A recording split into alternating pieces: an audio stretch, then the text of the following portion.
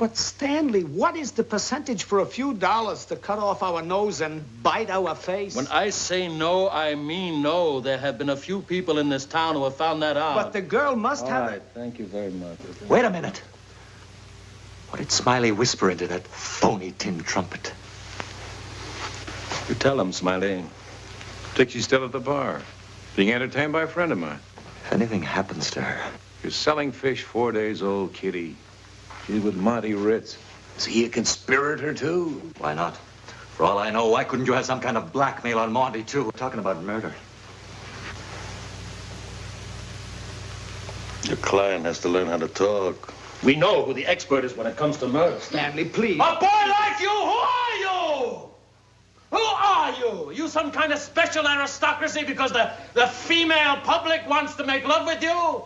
Who are you with your dirty, unmanicured fingernails? And what? What are you without Hot Federated behind you?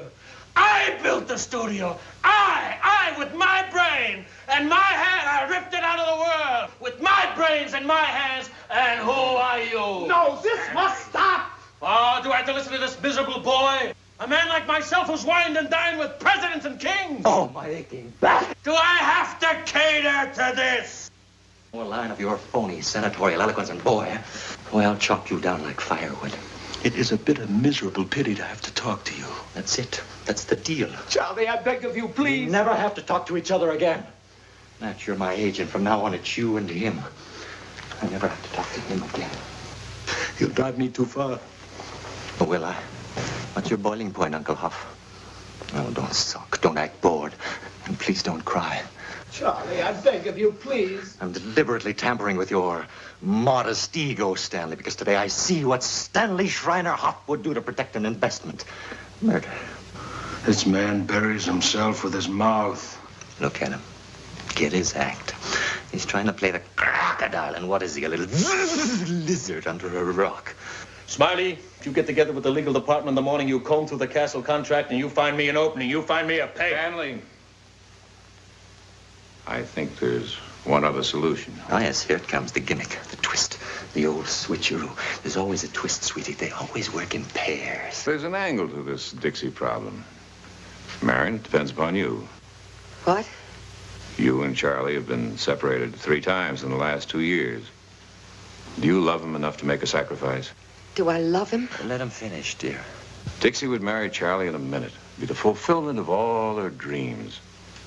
Community property laws automatically take care of you. Half of everything Charlie owns belongs to you. Gentlemen, I can't believe my ears. Let him finish. Before you jump in where it doesn't concern you, Nat. This woman has been having to do with a writer we had on the lot recently. That isn't true. From time to time, they had relations. That just isn't true. Let me handle this.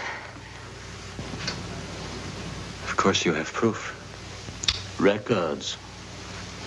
You have records of conversations I've had with Mr. Teagle in his office. And tape recordings in his office and on his couch. Who ordered such recordings to be made? I couldn't say. That's out of my hands. Where are they? In my car. Get them. Get them, Smiley. Get them.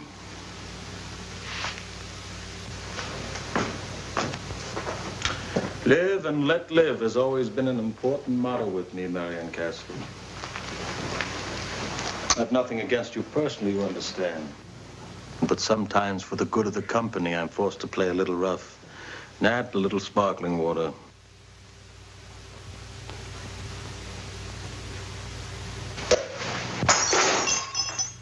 All right. All right. My career is finished, and I'm willing. Namely, because you're the meanest, dirtiest skunk that God ever put breath into. And this is Mr. Huff, a man that I fall down on my knees and thank my maker that I don't have to play ball with him anymore. Excuse me, Charlie dear, that I'm crying. Don't worry, Mary. Don't worry, Charlie. Before I'll get you in trouble, I'll put my own head on the railroad track.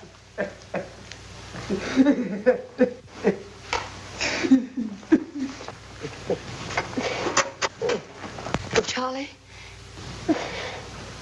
there's nothing to defend about those records.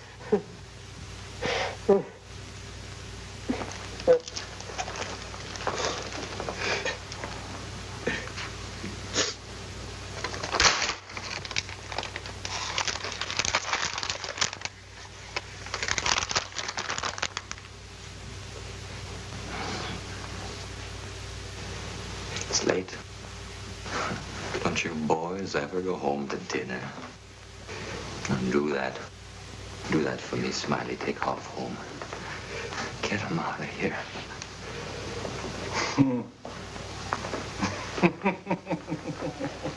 Stay!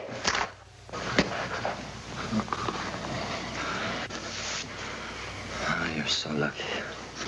Bet you if this were a movie, you'd have been on the floor 10 times.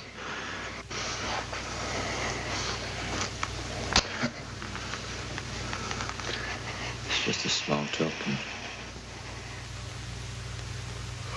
I'll break you. I'll break you like I...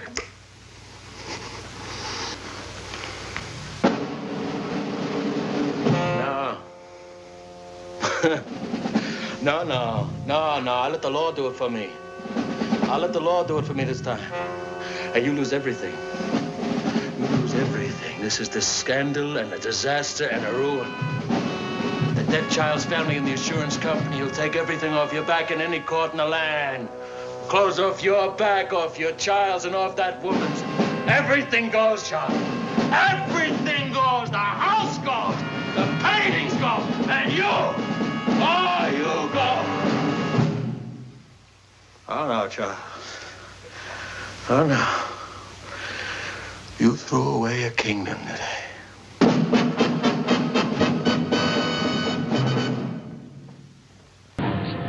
Everything goes, Charlie. Everything goes. The house goes. The paintings go. And you,